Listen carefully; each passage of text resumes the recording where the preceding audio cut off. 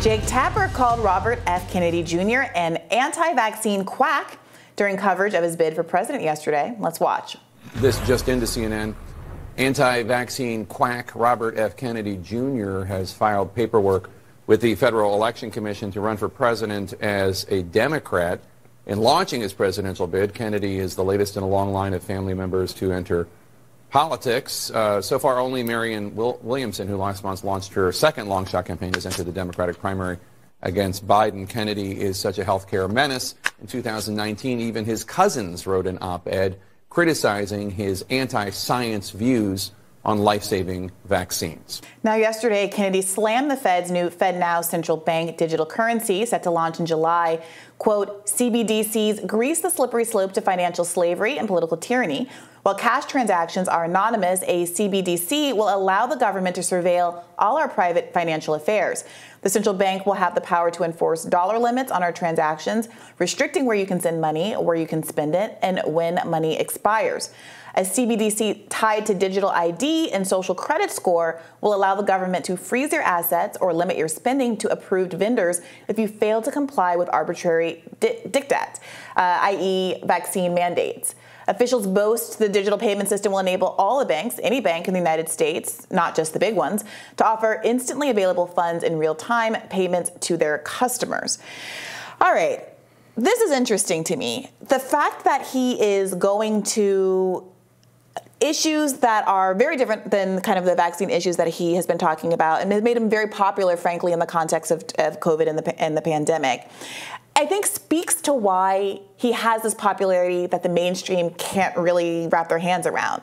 He is finding issues that resonate with voters that are not talked about as much in the mainstream, that seem to tap into this fear of growing authoritarianism, which many people felt that the COVID policies, which weren't very well targeted to actually preventing the spread of COVID, many of them were a part of, and positioning himself as someone who, regardless of what the mainstream media is going to say about him, is willing to get between authoritarianism and the people. What do you make of this kind of approach and how people like Jake Tapper are framing his launch?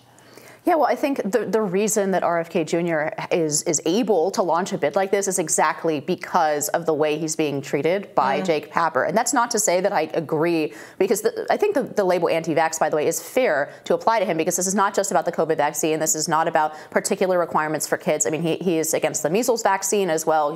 You know, he has a long, long history, decades going back, saying that all vaccines basically are dangerous and shouldn't be either encouraged or required. But I do think that the reason we're having this conversation is because the CDC and all of our public health authorities squandered all of their the trust of the American people on this particular COVID vaccine. They made really, really strong claims about it. They silenced people directly and indirectly through big tech companies who were raising questions about the vaccine. And I actually think, frankly, there's going to be a tragic consequence to this, which is once people lose trust in these institutions, and they're right to do so, then they go back and they start to question, for example, should my kids get the measles vaccine? I think that that's going to turn out really badly, but I ultimately think that the blame for that should rest with exactly people like Jake Tapper, because folks like him treated any questions about this new COVID vaccine, even as applied to 5-year-olds, as the equivalent of RFK Jr.'s long history, for example, on the measles vaccine. So I think that actually it is the institutions ultimately that are at fault here, as opposed to, because I don't think we'd be having this conversation before this pandemic. Do you? Yeah, I think that's a really good point. The crisis of confidence in traditional medical professionals has really opened the door for folks who have had longtime skepticism of vaccines and their potential harms. And the people who didn't want to potentially validate, I mean, you heard this a lot during COVID. You know, if you engage in COVID misinformation, you're going to undermine people's confidence in other vaccines, and kids aren't going to get their measles vaccinations anymore. We're going to see more outbreaks, the likes of which we've seen in some of these rather Tony elite Marin County. I'm from the Bay Area, right? This was RFK Jr.'s original beat, was Marin County, right? Yeah. Nancy Pelosi's district. But yeah, I think you're completely right. Once you sort of blow your credibility and silence people for asking really basic questions and equate them to, to being against vaccines altogether, the way that, more or less Robert F. Kennedy Jr. is. Although I will say one thing about this. Yeah. It will be fun to have somebody on the presidential stage who has every reason to ask questions about the CIA. Yeah, look, I think that's a good point. And there are so many people who are voting right now who do just kind of want a proverbial bomb thrower like that. The idea, the appeal of an outsider is largely that even if you don't agree with some aspect of their platform, and I think that people are really going to have to wrap their head around this, there are going to be folks that support RFK. I experienced this with some of my listener base on my own show that's very left-leaning just last night. Even if people disagree with his stance on vaccines, even if people think it's even dangerous to say kids shouldn't be getting these routine vaccinations outside of the COVID context when they go to school, like measles vaccinations, they think it's worth it to have someone in the mix who could potentially have access to a debate stage and ask the kind of tough questions that establishment politicians don't want. People have made that case about the value of Marianne being in it, and this is no different. Let me ask you this, though. There has been talk about whether or not the Democratic Party is actually going to allow there to be debates when it was just Marianne and Biden. Is Marianne perceived to be relatively small potatoes such that the Democratic Party could get away with having a very anti-democratic non-primary season? Do you think someone like RFK Jr. being in the mix makes it more difficult for the Democrats to shut down the primary process? Honestly, I don't think so. I think you would need somebody of a higher profile. I think this is the reason that I think it makes him easy to dismiss, and you can already see that the mainstream media is dismissing him. Now, maybe it's like Andrew Yang situation. Maybe he can build so much, so much of a following online. He can completely circumvent the sort of primary gatekeepers, if you will. But I just want to make one point to what we were talking about earlier. I think this comes down to actually treating people like adults. The second that you say you cannot ask that question, you cannot say that thing, we're not actually going to have a conversation like adults, like citizens, about any of these issues, then you lose people's trust in your right to do so, right? So their right to not trust you when you don't allow that kind of debate. So I really do think that the entire environment around COVID policies and vaccines in particular has had long-lasting consequences. I think we'll see it in the medical field. I think we'll see it in basically all other fields. I think people rightly don't trust what their politicians say, but that's been a long term. I mean, let's not lie. That's been forever that we can't trust what our politicians say, but we also can't trust increasingly what medical associations say, academic studies say, right?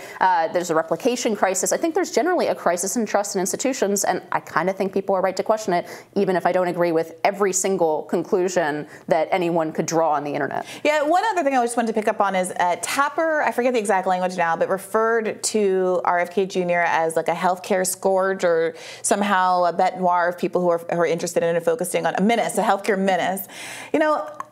That seems kind of rich to me when you're talking about a president like Joe Biden, who has made someone like Steve Ricchetti a senior advisor, who's a former